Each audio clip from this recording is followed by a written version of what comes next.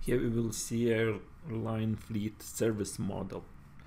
During the engineering phase, the engineer in charge to define maintenance have to answer several questions on which equipment I will do maintenance. I will do maintenance preventive or corrective just after the failure. Choices for maintenance strategies have an impact on two major parameters: global cost of the maintenance and level of the fleet availability. We can create a maintenance plan without any idea of consequences, but that will be just guessing. We need some solution able to simulate operational system availability and maintenance cost. So here we see simple life cycle of the single aircraft. It is on mission. After the meantime before failure, it will switch to the workshop, and in workshop it will go to the waiting. If there is no resources, it will stay in waiting state. If there is resources available, we will switch to the workshop. In the workshop, it will stay as long as the repair time is needed, and then it will switch back to mission. So this is one kind of life cycle. We could have as many life cycles for different aircraft as needed, and this one could be updated to required details. Now we have the model where we see the fleet and we see the basic characteristics of the fleet, like cost of repair in thousands of dollars in our case, profit of mission in thousands of dollars per day, also cost of weight in thousands of dollars per day, and cost of resources in $1,000 per day. Even without repairing anything, we need to pay for resources. And then we have aircraft, and aircraft again, we have 10 aircraft of the same type. We could presume that instead of 10 we are using 1,000 of the aircraft here in this model. Then we would multiply everything by 10, and here we see there is by 100, and here we see that we are specifying distribution as a normal for mean time before failure and repair time. So the mean is 100 and standard deviation is 50, and the analysis is in days. And we could also switch to weeks, but days are quite optimal because we can then also take the integer numbers. For example, even we are taking actually real ones for the repair. So the mean is 10, but the standard deviation is 3 here. So we could actually decrease this repair time, but then we would not see any bottlenecks. Pretty much this will switch from repair to the operational quickly, and there would be pretty much no bottlenecks even with single resource. So now we see here the calculations. Those calculations are pretty much to find the characteristics as the total profit and total income, repair cost, weight cost, maintenance cost in total, and then also percentage of the time spent on different states. And here we have user interface. In this user interface, we can track the absolute time spent on the mission, on the waiting and repair. We can track resources utilization, and we can track percentage of the time spent, and this is like momentum of the percentage spent on different states. Then we track also total profit in thousands. We track repair cost, weight cost, mission profit, resource cost, and we can change those inputs by thousands per day. We can specify them. And we can specify number of resources here. We can scroll up and down and change the number of resources which we have in our shop to fix airplanes. And then we have total repair expenses, total income, and total weight expenses. And here we see characteristics which we saw previously: MTBF, number of vehicles, and repair time. And when we execute this model, we have two capabilities. We can run this in the app UI, and this is app UI which we can customize to look like a desktop UI, and also we can run this web UI. In case of web UI, we get the web server running, so we could give a client or colleague the web address, and he could connect to this simulation and can manipulate the previous UI, which would lead to the simulation running on our laptop or server. So here we have app UI, so we will run this model, and we will see that every time we run this model, actually 10 aircrafts are created here. So we could actually multiply by 100, and then we would say that 1000 aircraft is created, but 10 different aircraft with the same life cycle is created.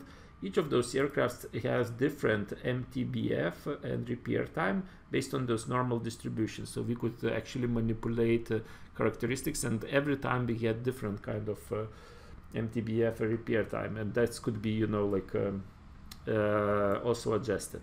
So here we see that aircrafts are flying, and we can track how many of them are in mission. Here we see that mission total time, green one is workshop time, and the blue one is wait time. And we see that the momentum right now is that we see here we can move here, and we see that it's like 75% is now it's 100% of the mission time. And now it's 75% and 25% is wait on workshop time. And here is resource utilization. So we see that from 5 resources right now, we have in this place we have 2 used, 2 available, and here we have just 1 available, and we can decrease the number, right? And those are the numbers which can we manipulate: repair cost, wait cost, mission profit, resource cost, right? So we can, for example, increase resource cost by 10 and see what will happen. So we see that actually profit would be negative, and we would actually go into negative profit even more if we will set that resource cost is 10, and then this is still profitable. And here we see mission profit per day in thousands of dollars, and then wait cost 5,000 per day, wait cost, repair cost 10,000. Now we will decrease the resource available, and we see that the resources available now it's 2, now it's 3, so it's decreased compared to here. So total is 3 we have resources available, and that affects you see the wait time. It jumps to the 50% almost this moment, right? So for sure that will affect also the profit, and we could run the simulation for a specific time, and here we see the timeline 365 right now here, right? So, and we could track the total profit with different characteristics. We could automate those characteristics in advance to run those as the configurations. That's not a problem at all. And here we see all those aircrafts running. Each of them has its own life cycle. Now we will stop this execution, and we will start the same execution with the web UI. So I will switch here to the web UI. Let me close this dialog, web UI, and I will start execution. I see that it's initializing, and I got the web address. You see there is web address. I could click on this address, and I get this web UI into my browser. But my colleague could also connect to this in internal network, or if I will expose the server, it could connect through the external network. And I see the same situation here. So total profit in thousands, and the model is running. I can manipulate the data here. So for example, I can change to 10 here. Mission profit, I could say, okay, let's do the 6,000 per day of the running in the mission. Wait cost, okay, let's create like 10 wait cost, and repair cost, okay, let's do this 40. So expensive and then wait, okay, let's do that 20. So let's say that we are, for us it's very expensive, and you see that the profit is decreasing, right? So we can come back to 10. The profit grows, right? And now we can again manipulate. And here in this web UI we have different a little bit capabilities. We can move mouse, and we see the numbers. What are the percentage here? So 10% was, 19% was here, and we can see also numbers here. What was the numbers at that moment? We can export to the download in the PNG, export and edit in the cloud. We have the manipulations of those charts. This is completely customizable UI. So as we saw previously, it was modeled in the tool. So we can go here and change this in this diagram. We can move, you see, and change and create new parameters here.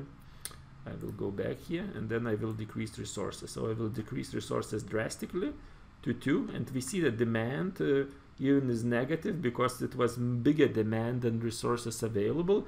But don't be afraid, this was not satisfied, so didn't got any resources at this moment. We just see the demand of resources at this moment, and we should get the let's decrease the resources available to 1, and it depends, you know, on how many aircraft we was in the maintenance and switching to the repair. So if this is resources 0, we could check what is the situation with the aircrafts here. We can scroll down and we can see that at this moment there is on mission, in maintenance, on mission, in maintenance. So a lot of aircrafts are in the maintenance at this moment, and you see that what happens, most of them are actually waiting. Weight increased dramatically, right? So now 80% are waiting, 0% on workshop, and 20% are on mission. Now it's 1%, but 11% on mission. Now if we will decrease to 1 resource, so situation drastically changed. Now a lot of it are on mission back. So they switched to the workshop. Workshop was done, and now switch back to the mission. So pretty much we see that 1 resource is quite enough with those characteristics that we have. 30 days till failure and 10 days repair time, and 10 aircrafts. If the number of aircrafts would increase, or if the repair time would increase, or if the time to failure will increase, that will be different picture, right? But we see here, because of the resource weight cost, right, we increased the repair cost, weight cost. We see this negative profit, and now it is getting back to the positive ones. So this was definitely not a good situation to have here. And we can leave this execution to run for unlimited time, or we could, and those numbers could actually get from the real situation if we would connect some API, but normally we do simulation without API for the in advanced analysis, but for sure could query some web services and get information. So now let's increase the, you see that what happens here, the profit goes negative and wait time is 9%. So if we will increase number of resources, situation should become better. We have a lot of on workshop immediately because they are not waiting. So they are on workshop, and we see that there is resources utilization complete 100%. Resources utilization still not good, so we need to go back, free resources.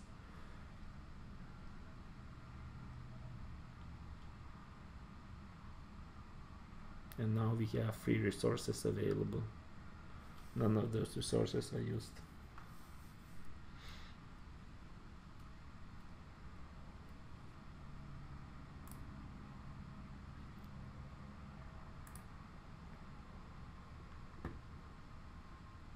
Okay, that was aircraft fleet service analysis model. Sample of the model which could be updated with more complicated situation. Then we have different failure times based on the what will fail, preventive times, or just random based on the situation, what would happen based on the distribution